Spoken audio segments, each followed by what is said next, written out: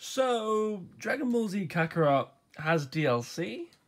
Kind of. It has one piece of content, which is actually an early access to the training menu. Fight against the mystical member of the Ginyu Force. I don't really know. It's not the best, but I'm gonna show it today. So basically, when you've reached a certain part of the game, which is just after the Frieza saga, a little bit deep after, to be honest. It's just before Cell and the Android saga fully starts. I mean, you've already met Future Trunks at this point. It's literally just after Vegeta's been training. You earn access to the training menu.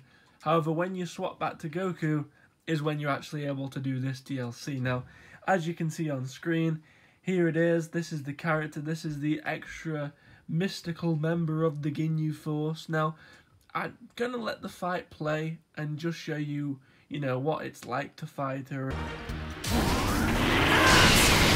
is gonna take longer than I wanted it to. I'm giving you all I've got, and you're still alive.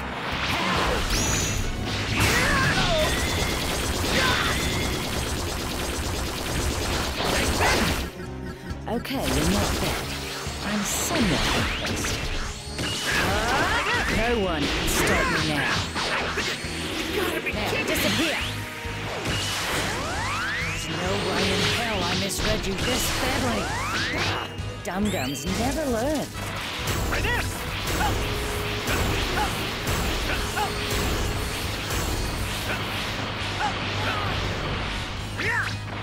Ow!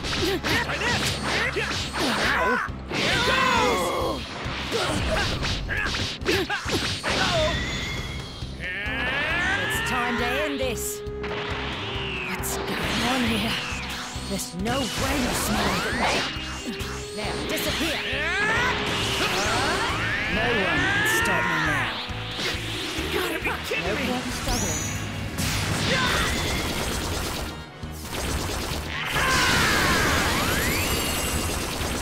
Oh, come on. If this is the best you can do, then I'm not going to have much fun. No point in...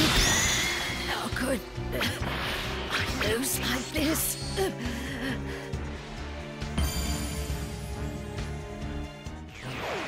So yeah, as you can see, you've just seen me literally beat her ass. But that's not it. That was the literal beginner's level. Level 40 was the beginner's. Like, what?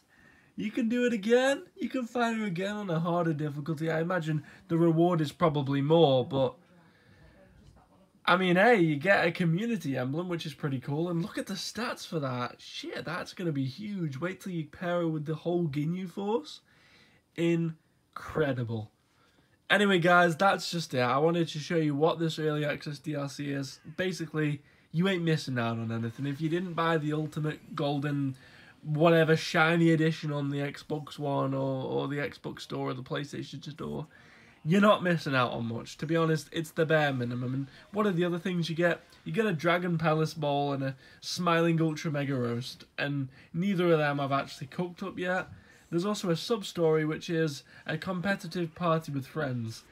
As of now, I have no idea how that unlocks. I didn't even know how this one unlocked until it obviously unlocked, so...